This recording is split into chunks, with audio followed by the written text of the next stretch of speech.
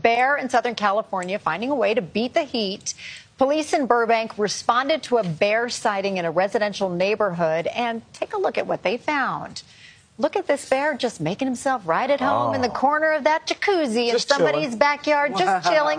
Just needs a little cocktail in hand, I say, for that bear. The neighborhood's only about 10 miles north of Los Angeles. There are a lot of bears, though, around that area. After cooling down for a bit, though, the animal then just climbed out, got a little towel. No, he didn't towel dry, but he headed out for a tree.